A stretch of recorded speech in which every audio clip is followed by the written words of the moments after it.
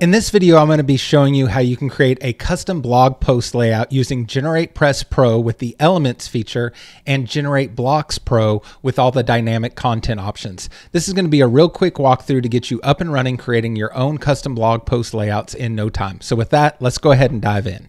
As you can see, this default post layout is not really the look I'm going for. So what we're going to do in this video is create a custom blog post layout using GeneratePress and the Elements feature inside the Pro version and GenerateBlocks with their dynamic content options. So we're going to hop back here into the dashboard, and under Appearance, we'll go to Elements, and we're going to create a new element. So we'll click the Add New Element button, and we're going to choose the block as the element type. We'll go ahead and hit Create. And we'll have to give this a name. We'll just call this blog post layout, something simple. Now, the element type here, we're going to want to change this to a content template. And then we have to choose the location we want this content template to be displayed in. So in our case, we're going to use this in posts, all posts. So you could go down here and drill down to individual posts or posts within a category, but for the purpose of this, we'll just stick with all posts. Now, I usually go in here and put all users as well, but you could have this different for logged in users, logged out users, etc. So we can go ahead and hit publish on this now, just out of habit to make sure everything's saved. And now we get to start designing our blog post layout. So what I'll do here first is drop in a container. This will be the hero section of our blog post. So let's give this a little bit of space. Maybe we'll say 60 pixels of padding on the top, 24 on the right and left. And just so we can see it here, let's give it a really light gray background color. All right, that's perfect for the hero section background. Now we will probably want to drop in the post title, the categories, and the featured image in here. So what I'll do here is we'll start with the post title. So I'm just going to go and grab a headline block from GenerateBlocks. I'm going to change this to an H1. We'll center it here for this design. And now we need to bring in the dynamic content, which is the post title. So I'm going to go ahead and click here under Dynamic Options and choose Title. So now this is going to bring in the post title of the post dynamically, depending on which post you're looking at. So that works perfectly for me. We won't worry too much about styling everything in here. One thing else we might want to add in this section is the categories. So I'm going to drop in another headline block, change this to a paragraph tag, center it, and then I'm going to use the dynamic options again, and I'm going to pick a list of terms. So the term I want to use in this case is category.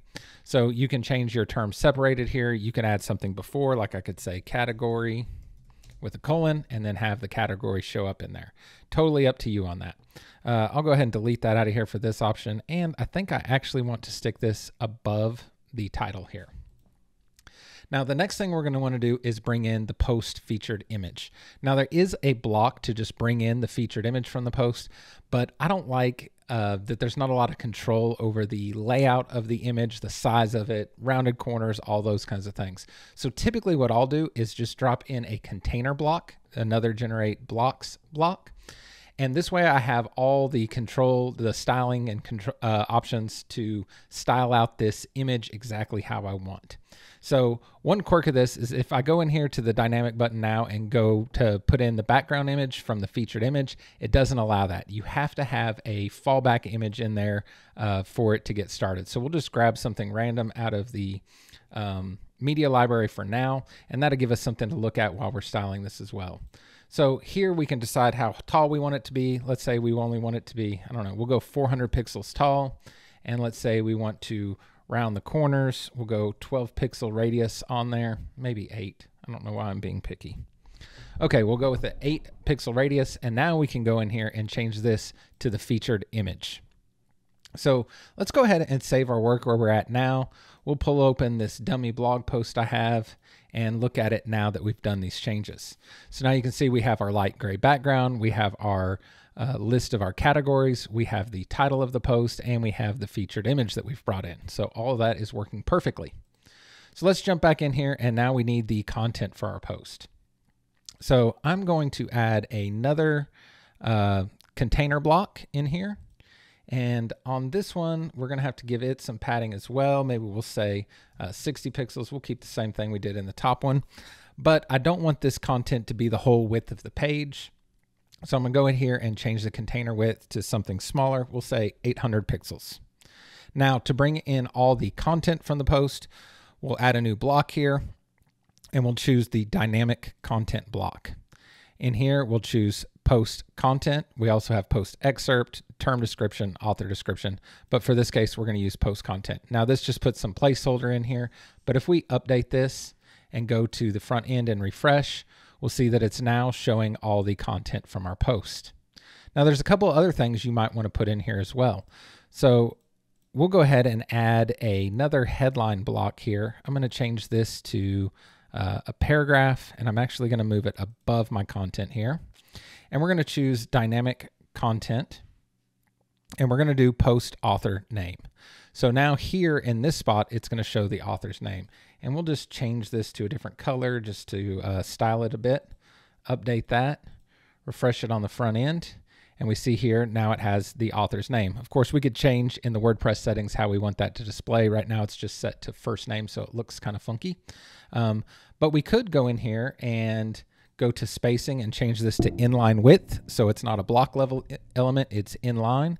We could duplicate it, which I do with Control-Shift-D. And in this one, instead of showing the author name, we could do the post date. So I'm going to go back to this author and add a little space on the right-hand side of it just to bring it away from the date a little bit. So there we go. We can update that, go to the front end and refresh. And you can see we have the author name and the date it was published. So just like that, we took the default post layout and created a completely custom layout. You'll see in this this dummy install I have right here, I've created several different post layouts. So here's one I stole from the NFL.com website, kind of the layout they have.